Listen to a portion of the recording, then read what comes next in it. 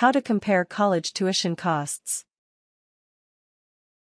The cost of a college can be an important and determining factor in ultimately making your choice. With many students, the choice ends up being between 2 or 3 different colleges. These steps should help you to compare the tuition at each institution. Steps 1. Visit each college's website. Generally, the tuition of each college will be listed under the prospective students or undergraduate admissions section of the website. Additionally, there are also a variety of websites which display the cost of colleges in an easy-to-read manner. Try searching college tuition cost or school tuition for a quick answer. 2. Write down the cost of tuition and room and board. All of these are important to know in order to understand the total cost of each college. The tuition includes the cost of classes, while room and board will include the cost of housing and food. Many colleges will require you to have a meal plan for the on-campus cafeterias while you are living on campus. If you decide to live at home, do not include room and board in your total cost for the college. 3. Consider what sort of financial aid you will receive from each institution. There are many different types of aid available to you when applying to colleges. Be sure you understand the type of aid you are receiving. Merit scholarships are given out if you show extraordinary achievement in school or in extra-curricular activities.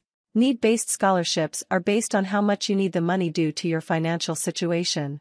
Therefore, it is important that you accurately fill out the section in the college's application which asks about your family's financial situation.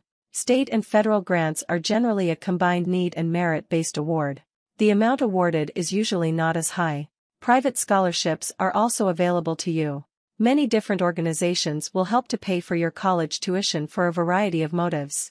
Look online or in your community for organizations willing to help with tuition. Student loans from the government will also help to pay for your college tuition based on the amount you actually need. Be warned though, you must pay back these loans after graduation. Additionally, these loans also carry interest rates. 4. Make a spreadsheet either with Excel or just by hand to compare. Using a program like Excel will give you the benefit of a built-in calculator. However, the total will be calculated by adding together tuition with room and board as well as average textbook price and then subtracting any aid you will receive from the institution. Create a column for each college. Create a row for tuition, room and board, financial aid, cost of textbooks, and total cost. The average cost of textbooks for a year is around $1,000. If using Excel, add by entering equals cell 1 plus cell 2 into the function value of the target cell. Subtract by entering equals cell 1 cell 2. For example, if you have tuition, room and board, books, and financial aid in cells A1, A2, A3, A4 respectively, enter equals A1 plus A2 plus A3, A4 into cell A5. The lowest number will of course be the cheapest college to attend. Tips. Excel has useful features to perform arithmetic on numbers which should save you time. Be sure to look at the average cost of books as well. Warnings. Cost should not be the only determining factor when deciding which college to attend.